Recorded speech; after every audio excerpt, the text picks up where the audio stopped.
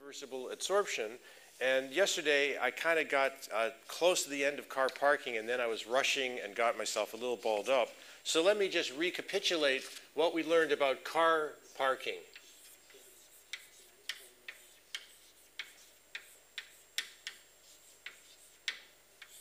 So what we have in mind here is we have cars of length 1,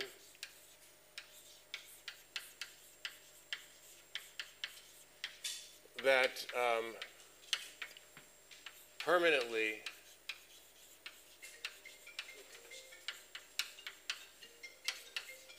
park in any spot of length x greater than 1. And again, in the same spirit as what we did for dimer and Kamer parking, the basic degree of freedom is the empty interval probability, namely the probability that we have an empty interval of size x, but we don't pay attention to what happens outside of x. And by using that degree of freedom, it turns out that we can write local equations for the evolution of these empty interval probabilities. So in the case of car parking, so let me call ext the probability of an empty interval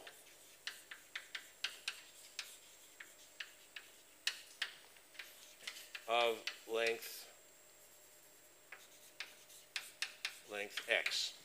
And then we were able to write down a rate equation for this empty interval probability. So it's dE of xt dt. So there's minus x minus 1 ext. So that's one term in the equation. And so this corresponds to filling a parking spot whose length x is bigger than 1. And so the number of ways, or the number of places you can put a car of length 1 in a spot of length x is x minus 1 places. And then there is the effect of parking in a larger parking spot that impinges on the interval of length x. So there's a minus 2 because I can park at either end of this interval. The integral from x to x plus 1 e y t dy. And again, let me try and write this more neatly. So this corresponds to filling the interior of interval. Here is where I have a larger parking spot, but part of the car impinges on the empty interval of size x. And so this is the lost term. And this corresponds to the situation where the parking spot is larger than 1. And then there's a similar set of equations for the case where the parking spot is smaller than 1. In that case, all you have to do to write down the equations is just reverse the roles of x and 1. And so you're trying to park not a car in a parking spot, but you're trying to put a parking spot over a car. And so all you have to do is just reverse the order of x and 1. And so you just have this.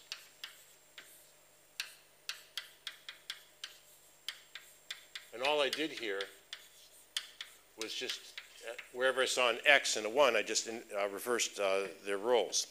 And so what we did then is we did the same kind of trick of trying to solve these equations. We first focused on the top equation, and we introduced this quantity ext is equal to phi e to the minus x minus 1 t. Whoops, other way around. No minus sign. And if we plug this ansatz into this equation, then we end up with just a simple equation for phi, and we can solve that equation. And so what we found last time was phi as a function of t was equal to the following thing. It was equal to exp minus 2, the integral from 0 to t, 1 minus e to the minus t prime over t prime dt prime.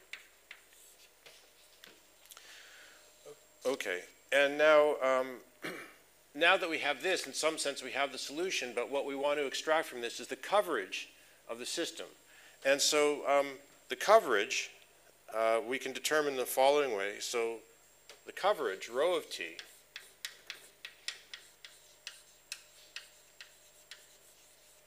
so that's nothing more than 1 minus, so that's like, if I look at a little infinitesimal region of space, is there a car there? That's 1 minus the probability that that infinitesimal region of space is empty. So that's 1 minus e of 0t. So it turns out, though, that to find e of 0t, we can go back to our original equations and see that if I look at here, if I look at x equals 0, from, since this is true for any x less than 1, let's look at x equals 0. So at x equals 0, we have dE0 t by dt. So we just have minus E1t, and then there's no contribution from this because this integral goes over 0 range. So this is equal to minus E1t. So from this, we can now integrate this and get E0t. So we'll have E0t minus E of 0 at t equals 0. But the probability that an interval is empty at t equals 0, it's all 1. So that's just minus 1. And so that's equal to minus the integral of E1 of t dt from 0 up to t. But if we go back to here, we see that from this equation, E1t is the same as phi. So finally, our coverage, which is 1 minus E0, is just, so this is minus sign. So 1 minus E0 is just the plus of this guy, which is plus the integral of phi dt. So finally, we have our result that rho of t is equal to the integral from 0 to t of phi of t dt. And so let me just write this out now. So this is the integral from 0 to t dt, phi of t prime dt prime. So it's dt prime phi of t prime, and so that's exp of minus 2, the integral from 0 now to t double t prime, 1 minus e to the minus t double prime dt double prime. So that is sort of a recapitulation of what I did at the end of yesterday's lecture. Now, there's one interesting feature, very interesting feature of this result, which is we can ask, how quickly is the final coverage approached? We saw in the case of Dimer and Kamer deposition that the final state was approached exponentially quickly in time. Let's ask, what is the behavior of the approach to the final state? So let's look at rho of infinity minus rho of t. So rho of infinity will just be the integral of this guy to infinity. So when I take rho infinity minus rho of t, that's just going to be the integral from t to infinity of this expression. So this thing is integral t to infinity dt prime exp minus 2, 0 to t prime, 1 minus e to the minus t double prime dt double prime. And now if we're interested in the asymptotic approach, well, let's have t large, so that means that t is large here, which means that when I'm doing the integral dt prime, I'm starting from a large value of large value of t prime. So that means that inside of this integral, t prime is large. And if you now stare at this integrand, for large t, or large t double prime, this exponential can be ignored with respect to the 1. So if we just were to ignore this, then you would have e to the minus 2 over t double prime integral. When I integrate this guy, I would get minus, so it's asymptotically minus 2 log t prime, because I just ignore this guy. And so I integrate 1 over t double prime, that's log t, that's going to be just log of t prime. So I have minus 2 log t prime. But then I'm exponentiating it. So when I exponentiate it, this is nothing more than t prime to the minus 2 power. And then I'm integrating it from t to infinity. And so the whole thing is 1 over t. So in this case, the approach to the final state is much slower. It's power law rather than exponential. And so, this is what we've all encountered if you're trying to park your car in downtown Rome or downtown New York. there's very few parking spots, and it takes a long time before it fills up. Another interesting aspect of this, which I'm not going to discuss, but it's fun to think about, which is like, suppose we're talking about parking in a real city with no well-defined parking spaces, like Rome. Or Trieste, okay. Cars leave, so there's also desorption of cars, and one can ask, what is the final state of this absorption-desorption process? So there will be like some final steady-state density, and it turns out that there is a nice analogy between this reversible car parking problem and granular compaction. There are these very beautiful experiments that were done a long time ago of just taking sand and just tapping, and looking how the density would increase as a function of time. And it turns out that the density has an inverse logarithmic relaxation to the final jamming density. So if you imagine doing car parking with a very high rate of cars trying to park and a very small rate of cars trying to leave the system, this process also compacts, and it has the same features as a inverse logarithmic compaction of granular sand.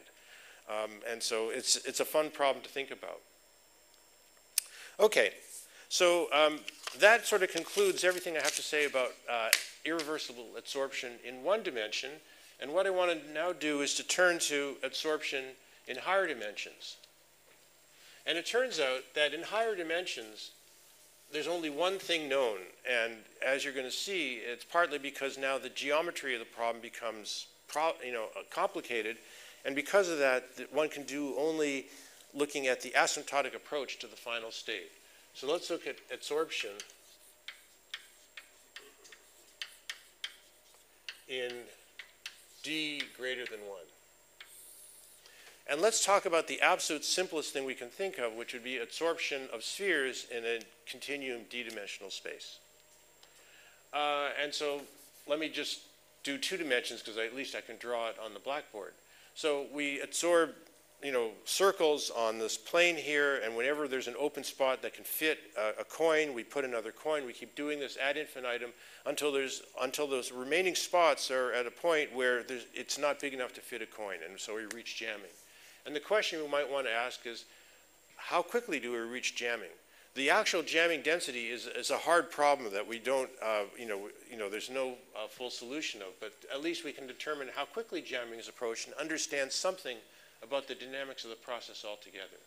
So let's look asymptotically in a large time limit when the system is close to jamming, and so you have to search for a while before you find a spot where you can put down another coin.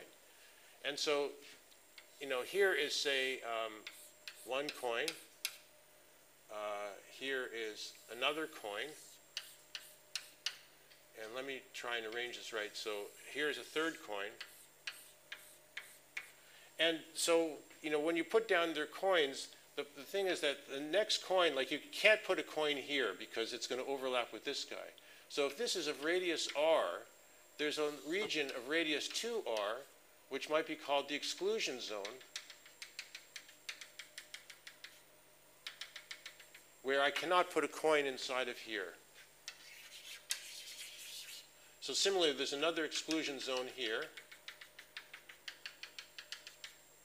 You can't put anybody here. There's another exclusion zone here where you can't put anybody. But there's a tiny little region here where if I put a coin here, it's just barely going to fit inside of the remaining spot.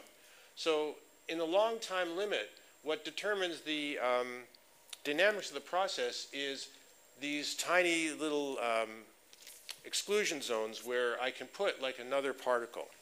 And so the dynamics is basically determined by the density of these sort of allowed zones. So let me call CLT the density of allowed zones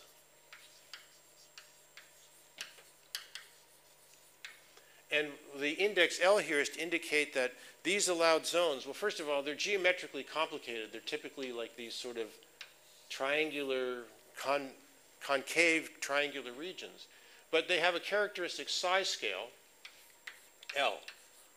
you know, like maybe it's not equilateral, but, you know, there'll be a characteristic length scale associated with this. So density of allowed zones of scale L. And how do these zones disappear? Well, if I put a coin here, then that zone has disappeared. So I can write down a rate equation for how the density of these exclusion zones changes with time. And since they're decreasing, well, okay, I'll put it on over here, minus sign. They're decreasing. And how do they decrease? Well, it's proportional to the density of exclusion zones of size L to begin with. So this is C of LT is equal to minus this. But the probability that you put down a coin is proportional to the number of zones times the area of the zone, because that's, you know, that's how many ways you can fit a coin inside of the zone. So it's proportional to the area of the zone, which scales like L squared. So I'm going to put here squiggle to note that this is kind of an approximate identity. And then I have to just sum up over all exclusion zones of any size.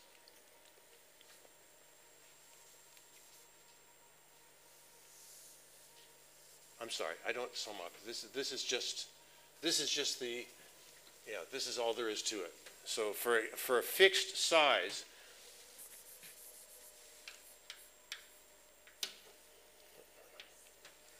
all right, I already broke my first piece of chalk. For a fixed size, this is how the density of these allowed zones disappears. And so this equation is easy to solve because it's just exponential. And so I'm going to get from this C of LT scales this e to the minus L squared t. So that's how these exclusion zones disappear. Second point is now we're going to ask, well, how does the coverage change? So how does d rho by dt, how does that change? Well, the coverage is only going up, and it goes up every time a coin can land in an allowed exclusion zone. And so how can I put a coin in an allowed exclusion zone? Well, so first of all, I have to have an exclusion zone of size L. And I want to integrate over all sizes of exclusion zones. And so this is going to be integral e to the minus L squared t dl. Let me just check one thing.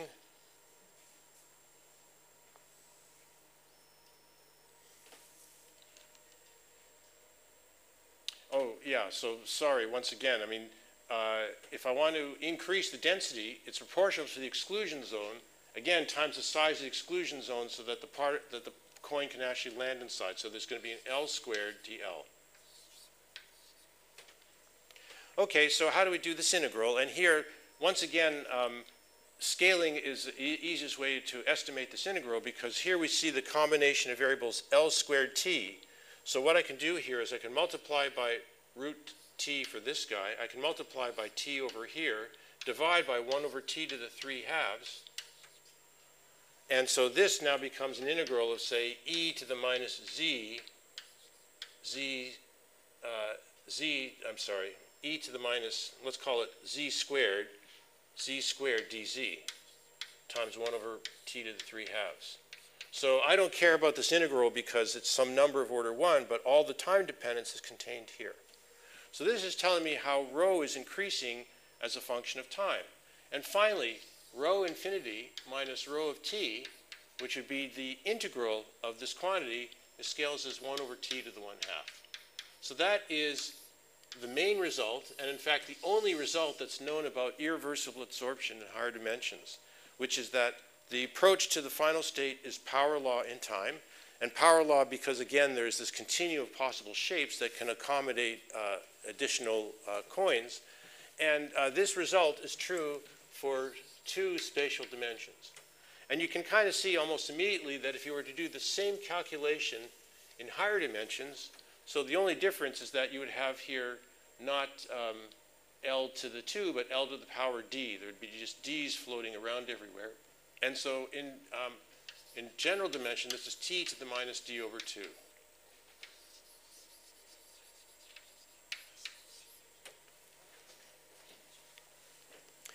And so this is the main result for irreversible absorption of isotropic objects in higher dimensions. And you know, people have played lots of additional games of this, you know, anisotropic objects, you know, objects that can move, objects with different shapes. But this is the main result.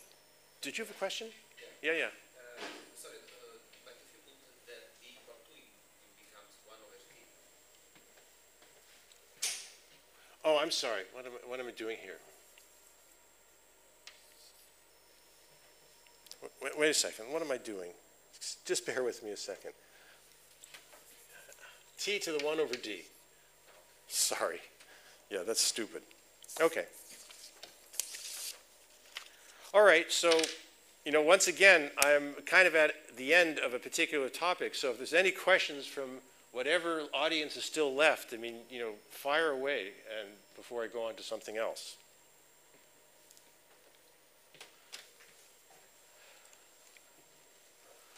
Okay. So now I come to a topic of the dynamics of non-equilibrium spin systems. This is a major part of this course because spin systems play a huge role in our understanding of many body systems and statistical mechanics in general. And understanding the dynamics of a non-equilibrium spin system has been a very rich problem for which there's still many interesting open questions left. So I'm going to talk about the dynamics of the Ising model.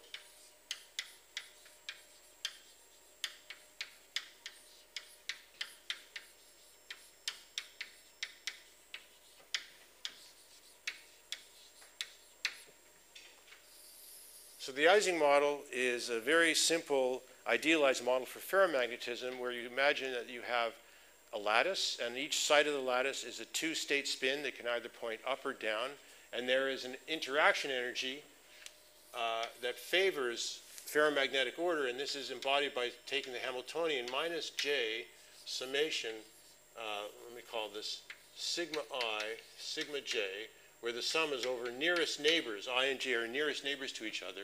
And here sigma I is equal to plus or minus 1. And so if sigma I equals sigma J, then it contributes minus J to the energy. If they're misaligned, it contributes plus J. So the interaction energy itself favors ordering of the spins. And what competes with that is thermal agitation. And so there's this competition between thermal agitation and ferromagnetic order that gives rise to a phase transition. Now, the Ising model has played a paradigmatic role in our development of statistical mechanics, and so maybe it's worthwhile to just spend 5 minutes giving a little bit of history to this, because you know, will the students know, like, history of the Ising model? No? Maybe? Maybe not. Okay. So let me give a little bit of history, because it's very colorful and very interesting. So in 1920, Wilhelm Lenz, who was a very respected, you know, Herr Doctor professor in Germany, proposed to his PhD student, Ernst Ising. And even though we pronounce it the Ising model, if you're speaking German, you say Ising. So he proposed to his graduate student, Ernst Ising, you know, we really have to have a spin model for, I'm paraphrasing, a spin model for phase transition. The most successful model for a phase transition was the van der Waals theory, which turns out got van der Waals a Nobel Prize. But it was a mean field, a description of phase transition. It was not microscopic in character. It was just purely phenomenological. But it described phase transition between a fluid phase and a gas phase. Lisa. Yeah. Lisa, I would like to know what is the meaning of minus in front of the Ising model, the meaning of minus. So say that again. Why is there what? Why is there a minus? What is the meaning of minus in front of the Ising model? Yeah, so the minus is yes, that's for ferromagnetic interaction. So notice that if sigma I equals sigma J, the product is 1, and it contributes minus. And negative energy is low energy, which means that it favors it at low temperature. Does that answer your question?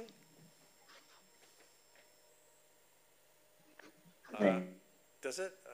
I hope so. anyways, yeah, so if it was a plus sign, that would favor spins to be misaligned, and that would correspond to the antiferromagnetic Ising model. Anyway, so, you know, Lenz told Ising solve the Ising model, and so he developed, he used a transfer matrix approach to solve the Ising model in one dimension and found no phase transition. So it was a flop. And in fact, Ising after this taught high school in Germany. He had actually suffered a lot during World War II, but then he came to the United States and he taught like at junior colleges and high schools in the United States. So he was basically out of physics altogether and discovered only very late in his life that he was actually very famous. It's kind of a funny story. But anyways, so because there was no phase transition in one dimension, then people said, well, there's no phase transition in one dimension, there's no phase transition in any dimensions, the model's not interesting. But then in the 30s, people like Peierls looked at the model again and was convinced that there was a phase transition in 2 dimensions and higher. And then I think it was in 1937, it was Kramers-Vannier developed this duality relationship that showed that there had to be a phase transition. And then in 1944, Lars Onsager actually solved the 2-dimensional Ising model exactly. And it's a tour de force of mathematical physics. If you want to be either inspired or depressed, depending on your perspective, you look at this paper and you say, holy smokes, this is amazing. And in 1952, I guess it was T.D. Lee, then found the magnetization of the 2-dimensional Ising model. And apparently, there was a story that somewhere around 1950, Onsager had solved for the magnetization and never published it, but he wrote somewhere in some conference proceedings, not a conference proceeding, but just at a conference, he wrote on the blackboard, I found the magnetization of the 2-dimensional Ising model and wrote on the blackboard and never published it. But then T.D. Lee solved it and wrote a paper on it. And again, if you want to be inspired or impressed or depressed, you can read this paper. And the thing that I find the most amazing is, first of all, the mathematics is just amazing. But then he writes at the very end, I'd like to thank Bell Labs for giving me a summer research internship to do this project over the summer. So, he did this project over the summer. Or I forget if it was Bell Labs he thanked or whatever it was. But he went for a summer project and solved the 2-dimensional Ising model. Anyways, so after that, people then have spent a lot of effort trying to solve the Ising model in higher dimensions, and it seems like this is never going to happen. So if you really want to be super duper famous, solve the Ising model in 3 dimensions, see where you get. Okay, but anyways, so the thing is that the equilibrium properties of the Ising model are fairly well understood, and roughly speaking, the spatial dimension plays an important role. In that in 1 dimension there's no phase transition, in 2 and 3 dimensions there's a non-mean field phase transition with non-trivial critical point exponents. In 4 dimensions and above, mean field theory turns out to be asymptotically correct, and then we can understand the properties of the Ising model just by solving the mean field limit, which is certainly much simpler. So that is the equilibrium properties of the Ising model, and one could fill up an entire course of discussing how to solve it in one dimension, 2 dimensions, scaling approaches, renormalization group, and all of that. But I'm not talking anything about equilibrium properties. I'm looking at non-equilibrium properties, the dynamics of the Ising model. And it turns out that the basic problem statement is the following, or the most interesting case is the following, which is that when you say you're looking at non-equilibrium properties, you're imagining that you start with a system at 1 temperature and you change the temperature and you ask how the system responds. And so if you start at low temperature, you're starting with ferromagnetic order, and you raise the temperature, you'll just go to a disordered state. That turns out not to be terribly interesting. The more interesting situation is starting at a high temperature where the magnetization is 0 and cooling it to where the magnetization is non-zero, below the phase transition temperature, and asking, how does magnetic order emerge from the lack of order? And there's 3 different types of situations one can consider. One can start at high temperature and cool to the critical temperature. One could start at high temperature and cool to below the critical temperature, or one starts at high temperature and cools to 0 temperature.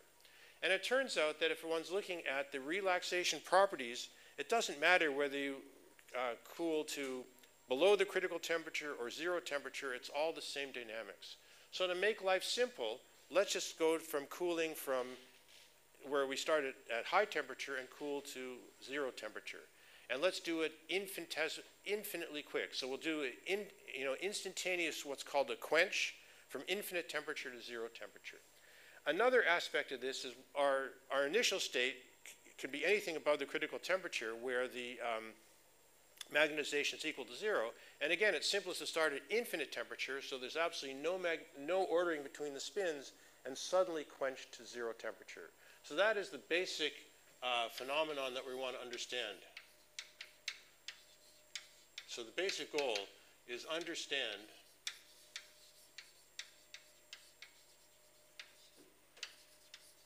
what happens in instantaneous quench to t equals 0. Quench from, say, from t equals infinity to t equals 0. So at this stage, it's worth showing the movie now. So I have a very brief movie, just takes 10 seconds to show, that shows a typical relaxation situation. We can play it a few times so you really see it.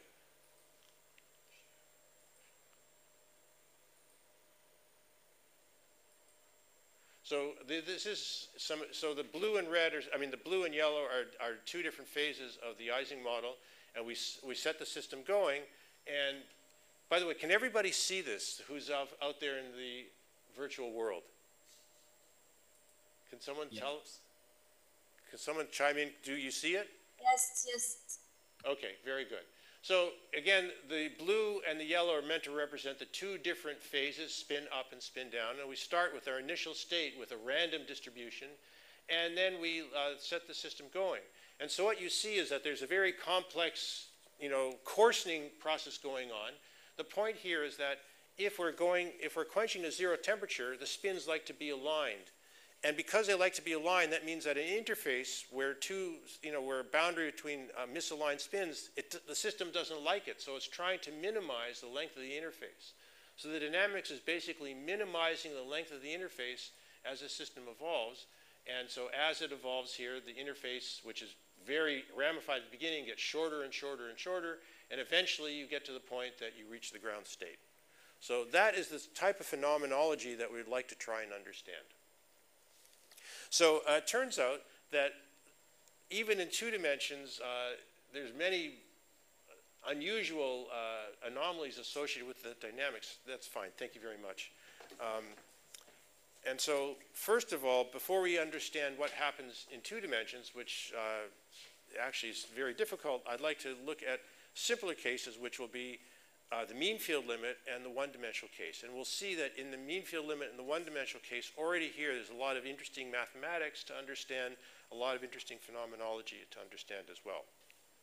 Okay, so the basic thing is that we've got to then start by writing down the master equation for the probability distribution of a given configuration of spins. So our basic variable is the probability of a configuration of spins. So actually, sigma. So this is the probability of a spin configuration. Collectively, called sigma at time t. So as I move along here, I'm going to start getting a bit sloppy with notation because it's always hard to write these curly brackets. But for the first time, I'm just being pedantic. So this is meant to represent a state. If I have n spins in the system, I have 2 to the n possible spin states. And so this is the probability of being in a particular one of those 2 to the n possible spin states. And what we want to compute, if we could really do everything, we want to compute this full probability distribution. But what we're going to content ourselves with is understanding just the evolution of this probability distribution in state space. So once again, like I'm going to go back to the very first picture I think I drew on the very first day, which is saying that, we can represent our state space as these 2 to the n points. And so here is a particular spin configuration S. And I'm going to think about a very simple class of dynamics known as single spin flip dynamics, where if you're in a particular spin configuration, the way that you change is you pick a spin at random and you flip the spin, and if you, and depending, and we're going to see what are the rules in which the spin flip is actually allowed, but we're going to take a spin, and so, and we're going to flip one of them. And so let me just draw 2 points in the state space so I don't clutter up this drawing. So here's another state where I can think of it as spin prime. And so the prime here is meant to denote that a spin at a given site has changed its state. And so there will be some rate, W, and I keep changing from sigma to S, so this is sigma, sigma. So there'll be some hopping rate, sigma to sigma prime, that I pick say the ith spin. So, maybe I should even put an index here, which I'm not going to do throughout the rest of this lecture because it's too gloppy a notation. But I pick one spin, the ith spin, and if I flip it, then I'll go to a new state, sigma prime, where the ith spin has been flipped. And there'll be a transition rate, W sigma going to sigma prime. And similarly, there is a hopping rate, W sigma prime going to sigma. And so in principle, I have 2 to the n spins. I have, lots of arrows everywhere here. But all I want to do is draw these first 2 arrows. Now, the one thing about these hopping rates at the moment, we have no idea what they are. And the way that we try and determine what they are is by a condition known as the detailed balance condition.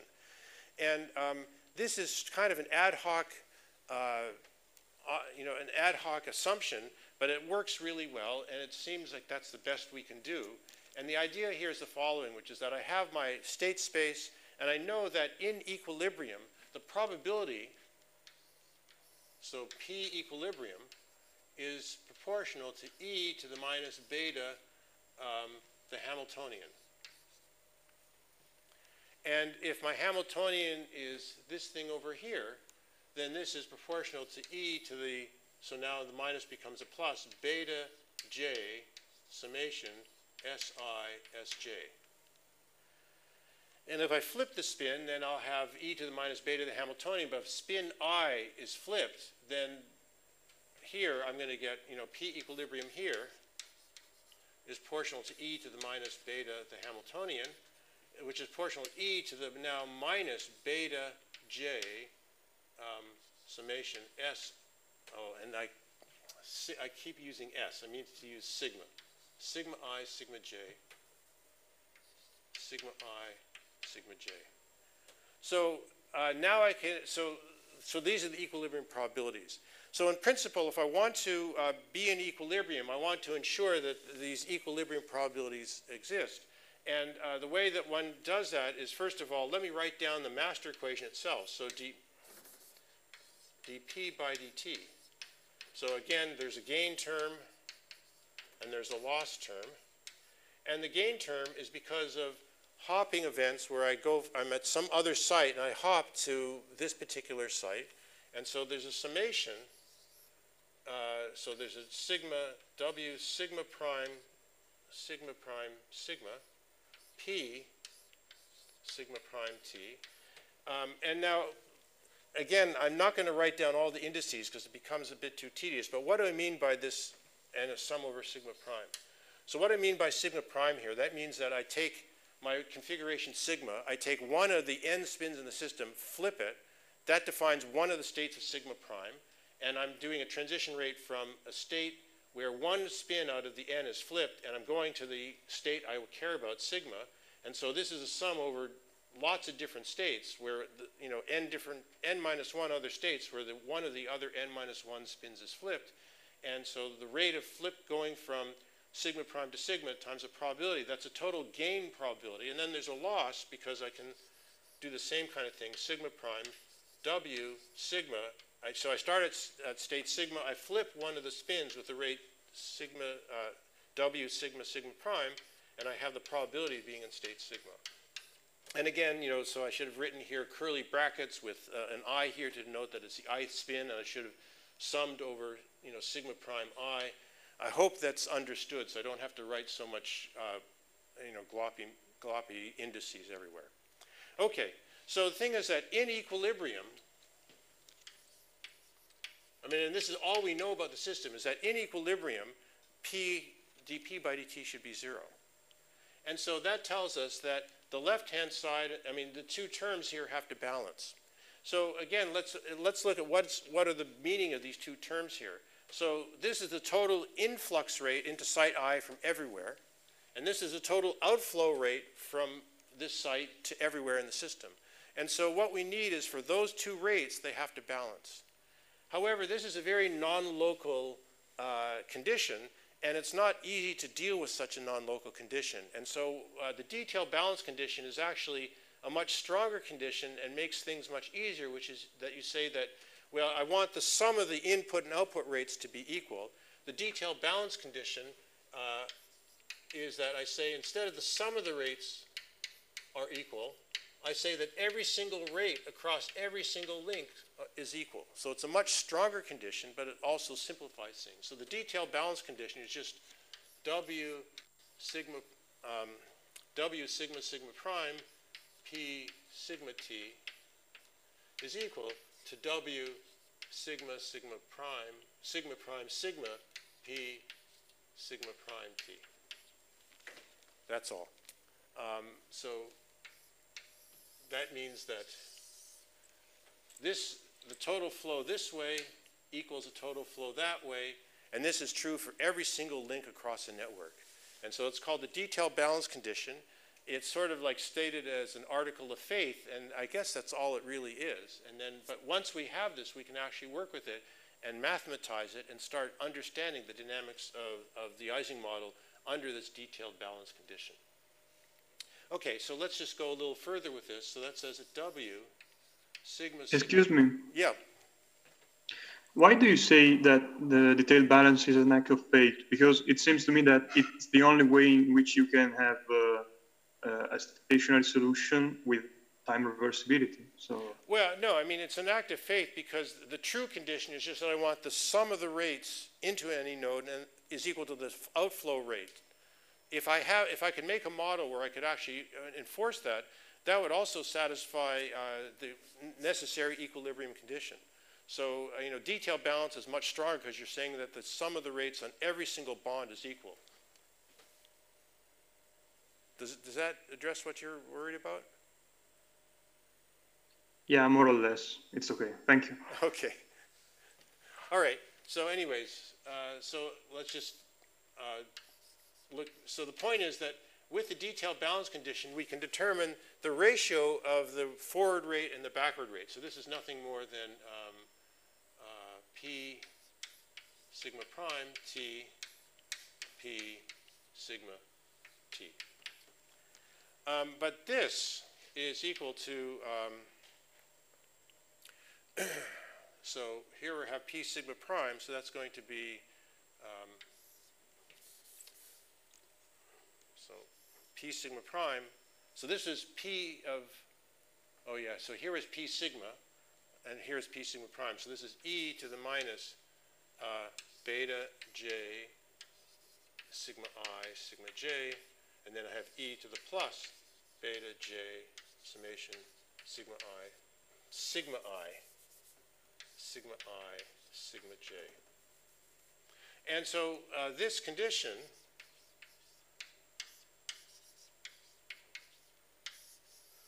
allows us to determine the ratio of the hopping rates. We don't determine the actual hopping rates themselves, we only determine the ratio, but that means that if I don't know the full rate, there's an overall time scale, which I can choose to be 1 or anything I want.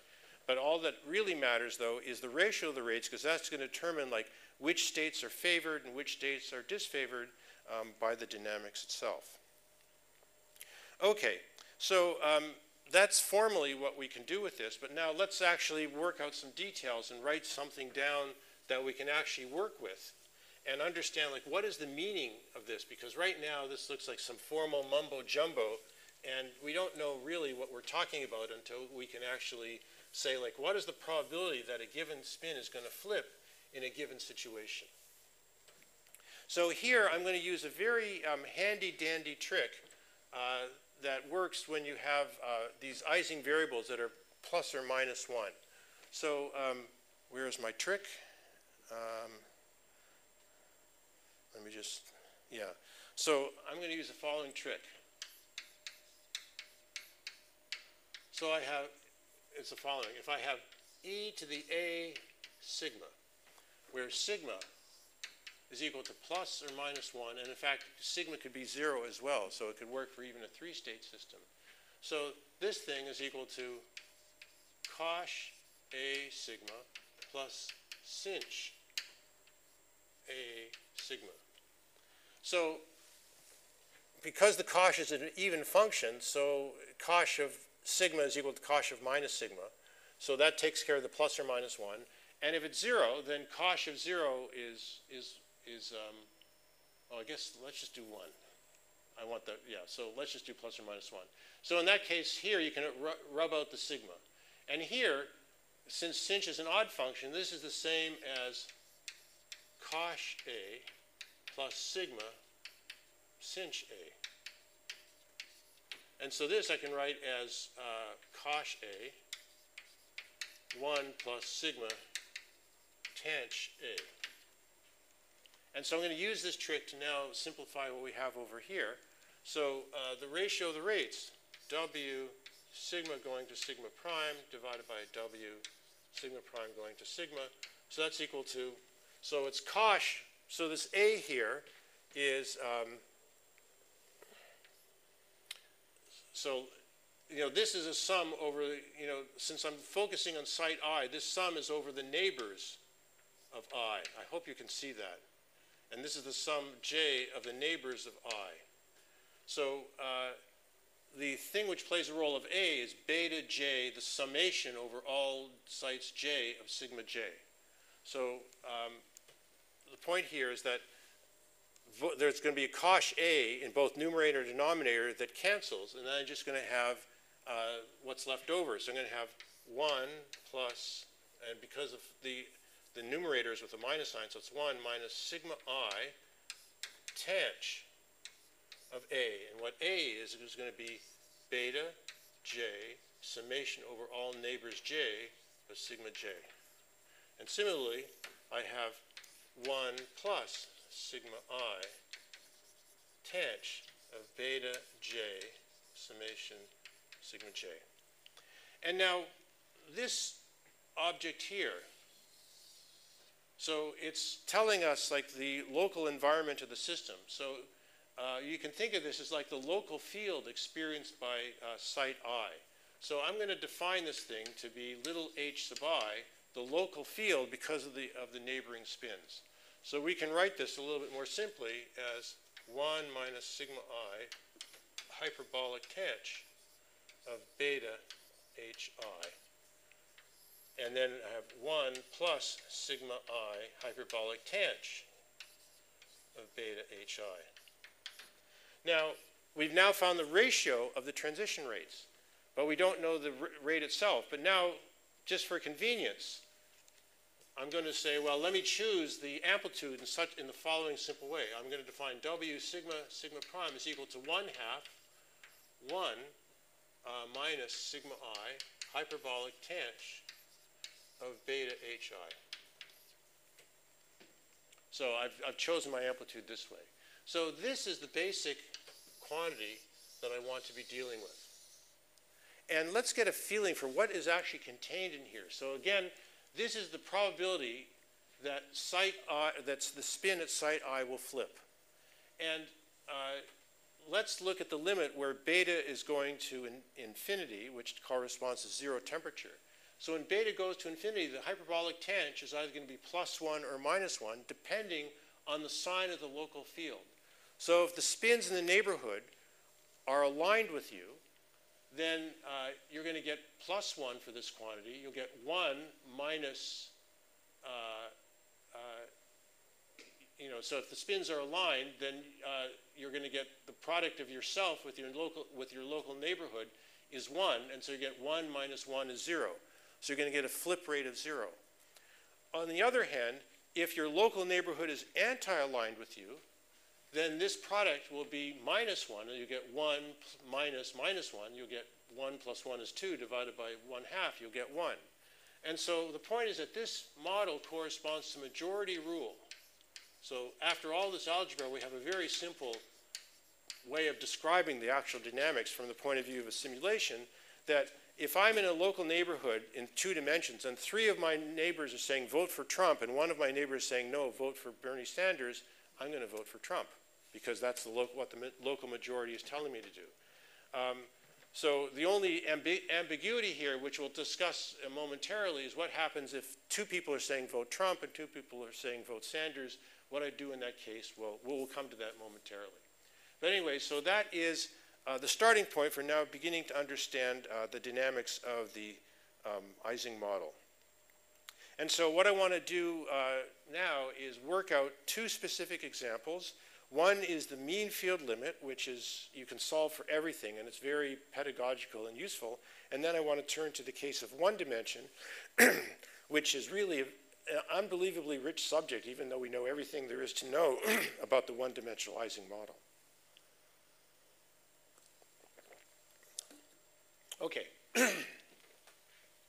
So I guess I want to keep this for later. It's much better when these cloths are dry than when they're wet. So we have W sigma prime is equal to 1/2 1 minus sigma I tanh beta hi.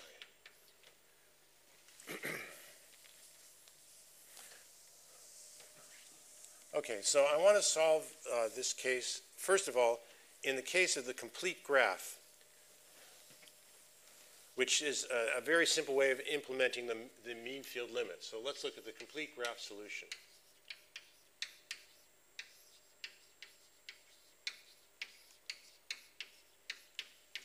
So what is a complete graph? It's a bunch of sites, n sites, in which everybody is connected to everybody else. So in the case of 4 sites, you have these connections as well as the diagonal in both directions. And so everybody is a neighbor of everybody else. That means there's very good mixing. Everybody knows what everybody else is thinking or doing. And so this is a realization of the mean field limit where you can replace like the individual spin by the average spin. And this is a simple microscopic way of achieving this. Now, it turns out that for the Ising model on the complete graph, one should modify the Hamiltonian slightly. So let me write what the Hamiltonian is. This is going to be a summation minus, well, I'm going to choose this sort of the J, the interaction strength. I'll choose to be, 1. But in fact, one needs an additional factor of 1 over n, summation I less than j. So you count each pair only once, sigma I, sigma j, and there's a minus sign out in front. And the 1 over n is necessary so that you get a extensive energy because there's roughly n squared pairs here. And so for a system of n spin,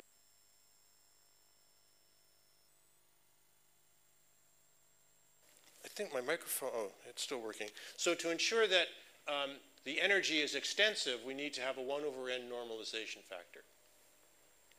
Okay, and so what I want to do now is to solve for the dynamics of the Ising model here. So here I'm going to refer to my notes for a second.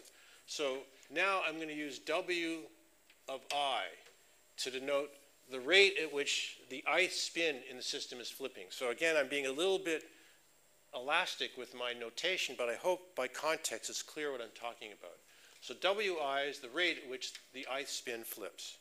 And so this is equal to 1/2 1 minus sigma I, and then I have hyperbolic tanh of my local field, which is now, so there's beta over n, summation j not equal to I of sigma j. So this is the analog of what we had over here. So now my local field is that everybody else in the system is yelling at me, and so I have to add up over all these other spins, and then the coupling strength was 1 over n. Okay.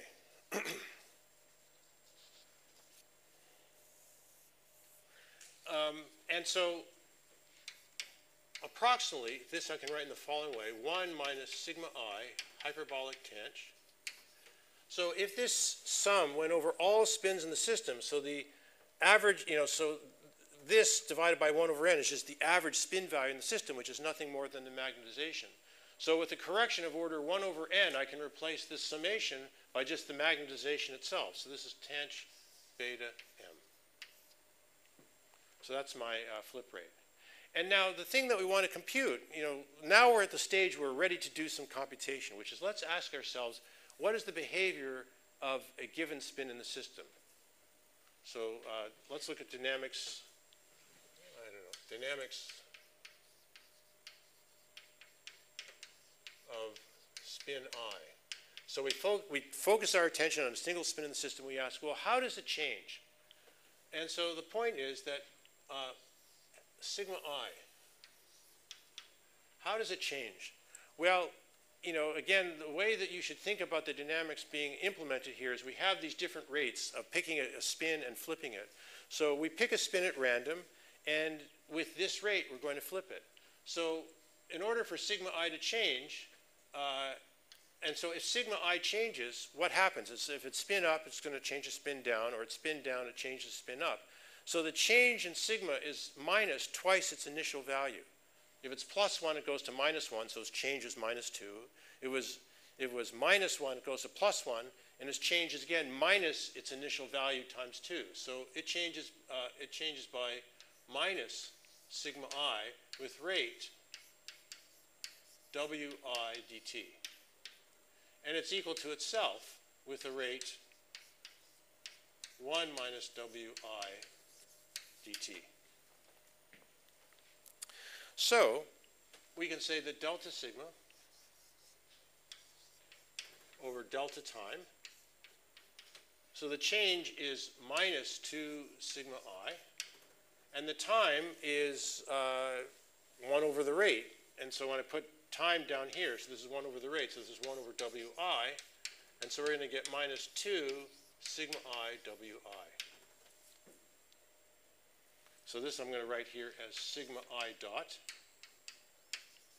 But what we really want is the time rate of change of like something that's thermodynamically realistic, which is, or thermodynamically realizable, which is the average spin. So let me now define SI dot as the thermal average of sigma I dot. So what we have to do is compute the thermal average of minus 2 sigma I Wi, thermal average of all of this. So that's what we want to compute. And now, these computations in general turn out to be kind of pleasant. And it's, the algebra of the Ising variables makes all this a very pleasant game. So let's see what comes out of this. So we have minus 2 sigma I, but Wi is 1/2 1 minus sigma I tanh beta m. And then we want to take the average of all of this stuff. So there's the first term. There's 2/2 sigma I with a minus sign. So the first term is the thermal average of sigma I, so that's minus Si. And then the second term, so the 2 and the halves cancel, and then I have minus and minus becomes plus, sigma I times sigma I. But here's something very useful simplification, which is that sigma I squared is 1. Independent of whether sigma is +1 or -1, its square is 1. So then we're going to get plus. So all that goes away, tanh beta m. And now what's more useful to look at is the time rate of change of the magnetization. So the magnetization dot is equal to the summation over all sites I divided by n of sigma I of Si dot. And so when we add up over all spins, so here we're just going to get minus m, and here we're just adding up n identical terms and dividing by n, so nothing changes. And so we're going to get minus m plus tanh beta m. So this is the mean field equation for the evolution of the Ising model. M dot is equal to minus m plus tanh beta m.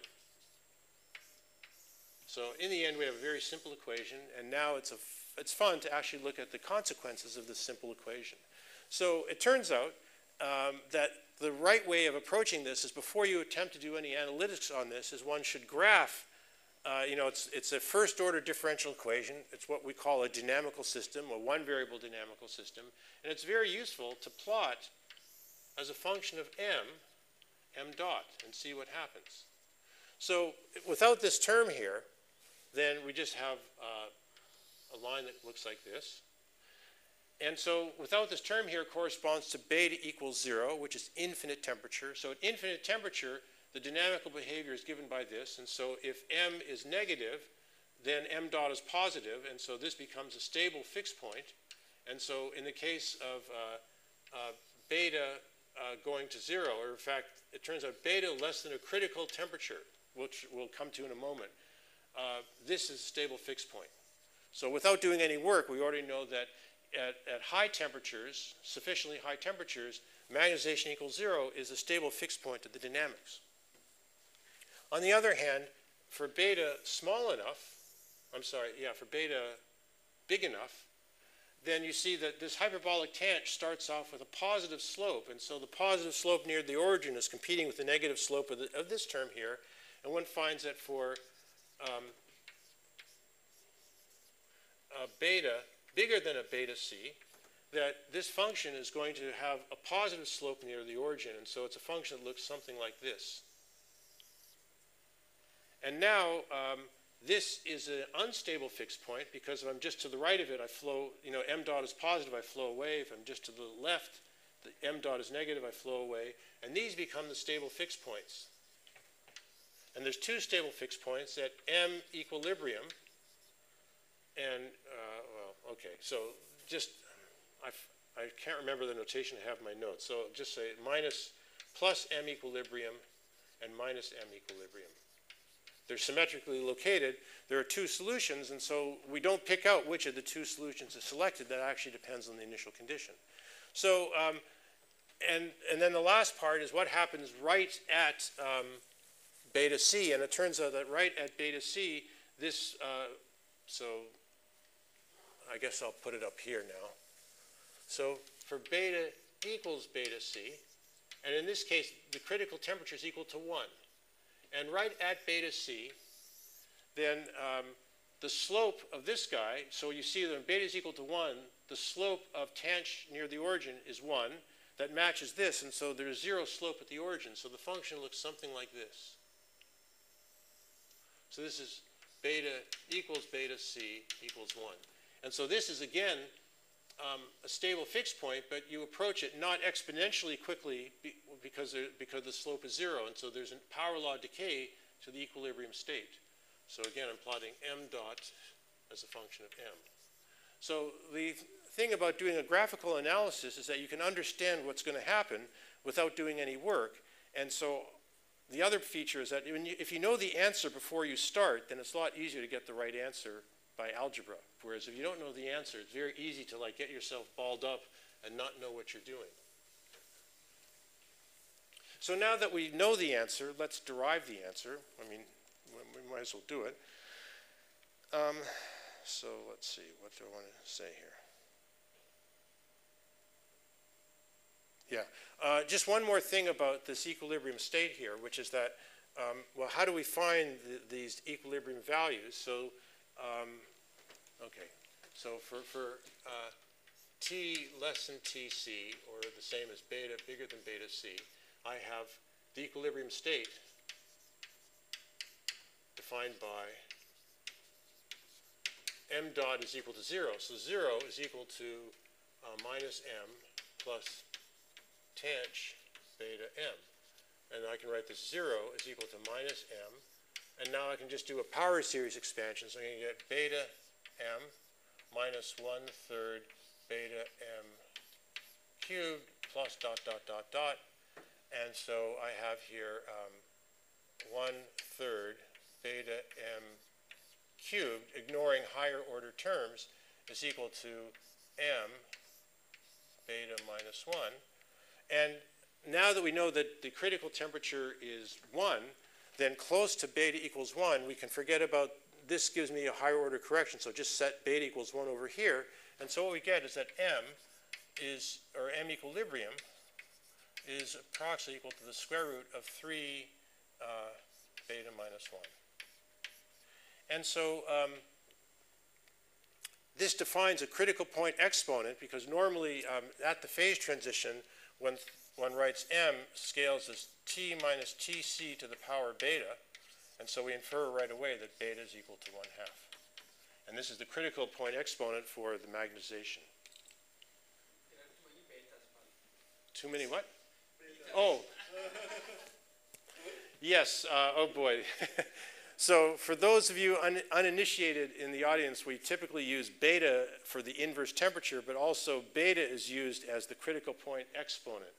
So for the purposes of not confusing, let me call this B and B, but the point is that the magnetization is measured, is normally defined with the exponent beta.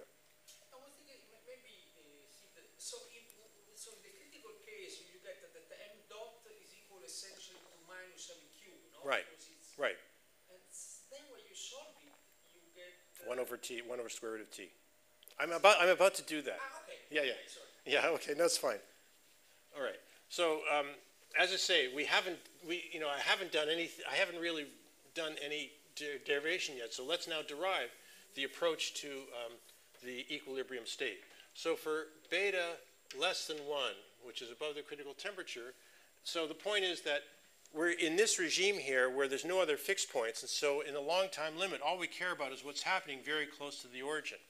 And so we can write m dot is equal to minus m plus tanh beta m, which I'm going to write as plus beta m. And so this is equal to m beta minus 1. But I'll write this as minus m 1 minus beta. Since beta is less than 1, this is a positive coefficient. And so we're just going to have exponential approach to the final state. That is that m of t scales as e to the minus 1 minus beta t. So there's a sort of a critical relaxation time that scales like 1 over 1 minus beta. So if beta is small, the relaxation time is order 1. And as beta approaches 1, then this relaxation time grows and grows. And at the critical temperature, it's infinite. And something else happens there. Okay, and similarly, if beta is less than 1, then the point is that, asymptotically in a long time limit, we just have to look locally near each of these fixed points. Clearly, there's a non-zero slope near each of these fixed points. And so locally near each of the fixed points, we're going to have an equation of the same type where instead of computing m dot, we're going to compute the deviation of m from its equilibrium value, and we'll have an m minus m equilibrium here, and we're going to get basically the same behavior. And I'll leave that as exercise for someone who wants to just do it. But let's look for beta equals 1. So for beta equals 1, then I'm going to have m dot is approximately equal to, so I have minus m plus beta m, the first term in expanding the hyperbolic tanh, minus 1/3 beta m cubed. But if beta is equal to 1, then this term cancels this, and I'm going to have m scales as minus 1/3 m cubed. And the solution to this is that m of t asymptotically scales as 1 over the square root of time. So at the critical temperature, there's very slow relaxation to the equilibrium state of zero magnetization, whereas everywhere else there is exponential approach to the final state. So I'm going to stop here for just a minute to see if anyone's going to ask a question, because I'm kind of at the end now of a little of a story, the mean field solution for the Ising model. So any questions from anybody? No, you know why I was puzzled, because I would have expected that to be... Maybe you should use this so other people can hear you.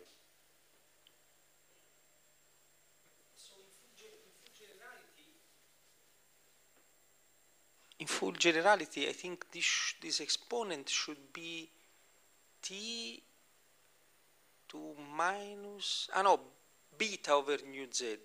No? I'm sorry, I'm not. So in general, this exponent, the exponent of the relaxation of the magnetization should be, when you do scaling, t to minus beta over nu z, I guess. Yes, yeah. So I mean, I haven't introduced any dynamical exponent yet.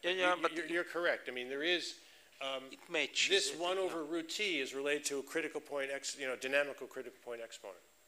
And in this case, beta over nu z would be. Yeah, I mean, it's like I grew up in the time of all the fancy business with critical exponents, and so if you asked me this question 40 years ago or 45 years ago, I knew the answer off the top of my head, but now Okay, I forgot. no, but I think it matches, yes, yes, okay, thank you. Okay. All right, so fine. So now we've solved the one-dimensional, the Ising model in the complete graph limit. And what I want to turn to now is the Ising model in one dimension, because it can be exactly solved, and it's very beautiful, and it has lots of interesting connections with other statistical mechanical models. So now let's look at the 1D Ising model.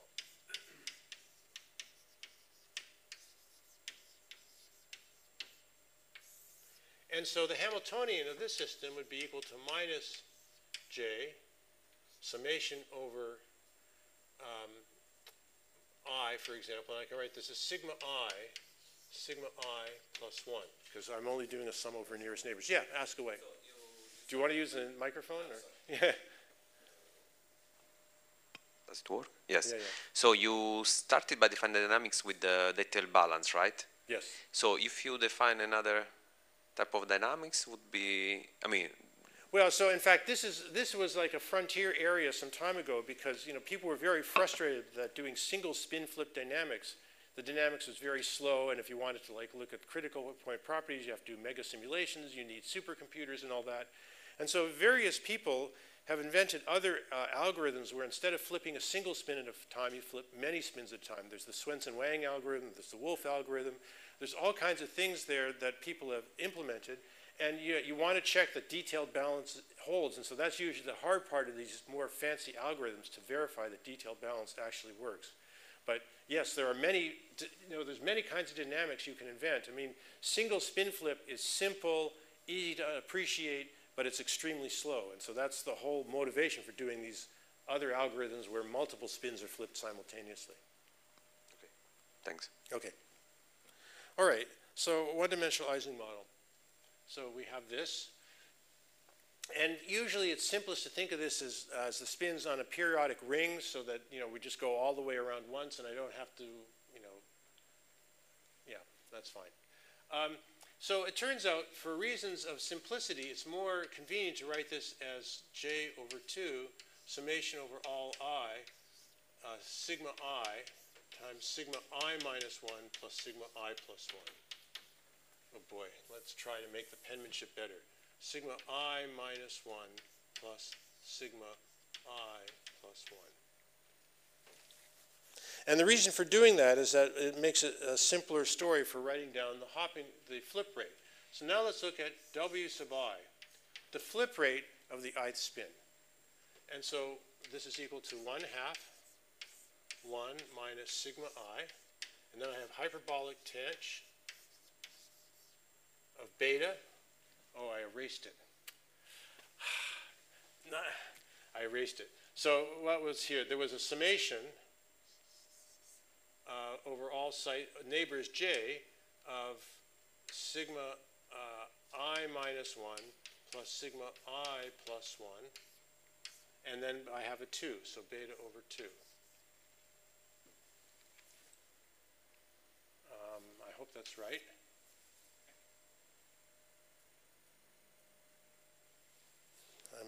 Just bear with me a second here.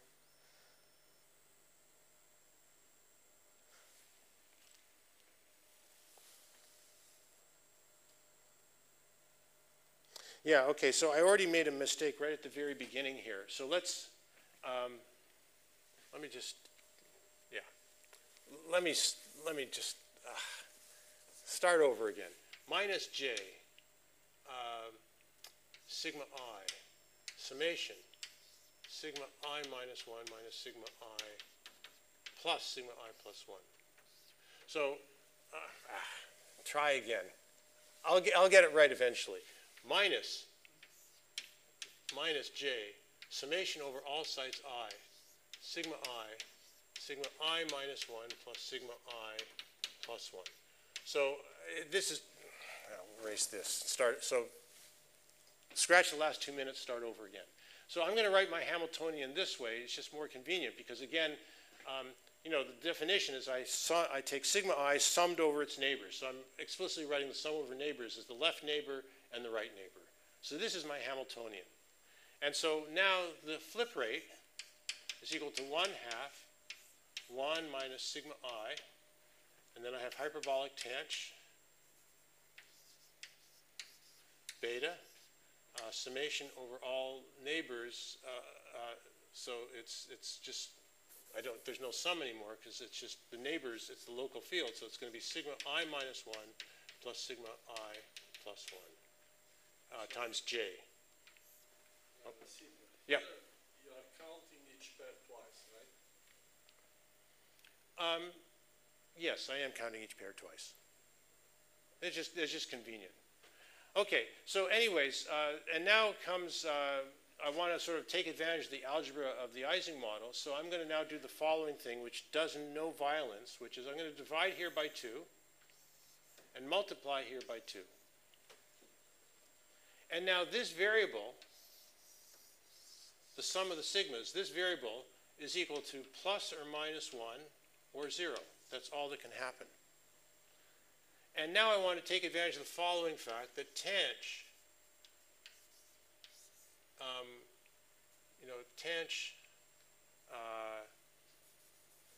so tanh AX is equal to A tanh X for A equals plus or minus 1 or 0.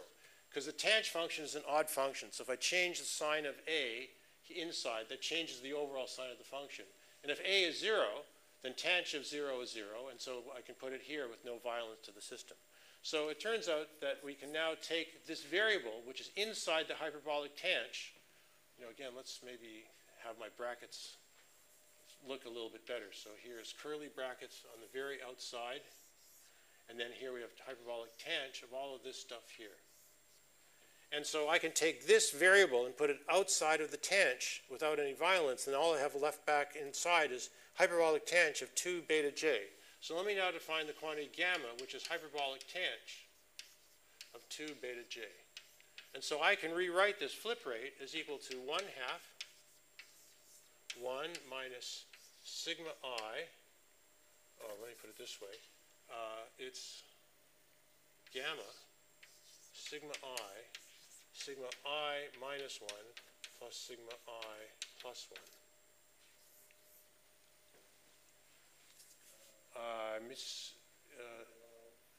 Oh, so wait a second. There's one more mistake here, and that's because I erased my blackboard. There was a 1/2 here originally, and so there's a 1/2 here originally. Okay, so this is right. Yeah. But the 1/2 would come from your definition, right?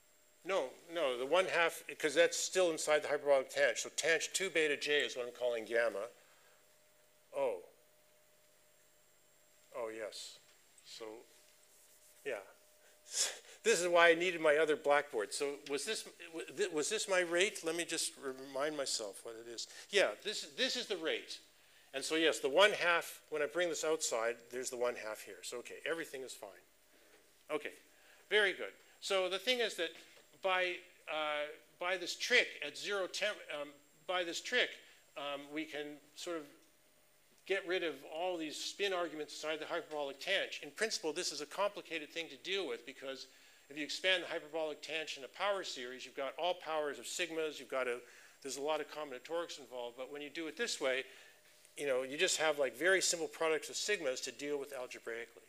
So let's now use this flip rate to compute like the evolution of the magnetization. And, you know, so we'll follow the same program as we did in the complete graph limit, and we'll learn something interesting. Hopefully we'll learn something interesting. So once again, we want to compute SI dot, which is the thermal average of sigma I dot. And so what we've seen from before is that, you know, when a spin flips, it changes by minus twice itself with the rate W sub I.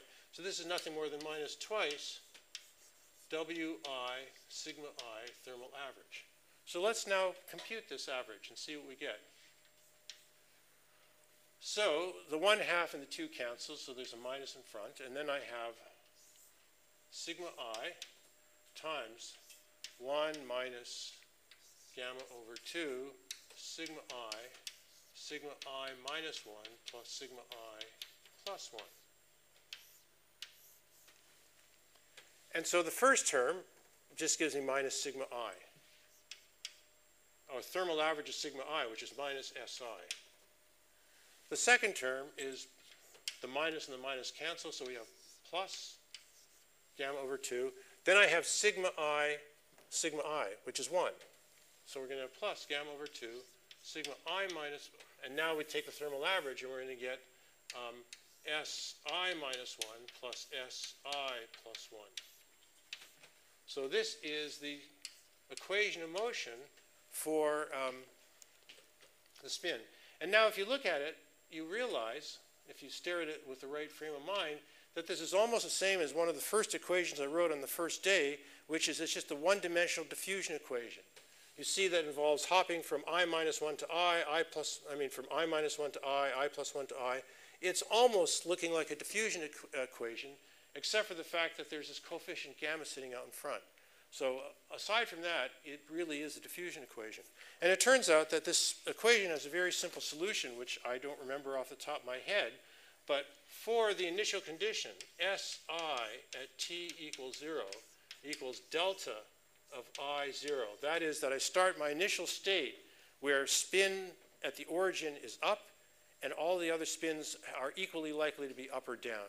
And so we might expect that if I'm at least at high temperature, that this spin should disappear. It should relax away. And so for this initial condition, the answer is the following. Si of t is equal to the following thing. It's equal to I sub I of gamma t e to the minus gamma t. So again, this is the modified Bessel function of the second kind of order I.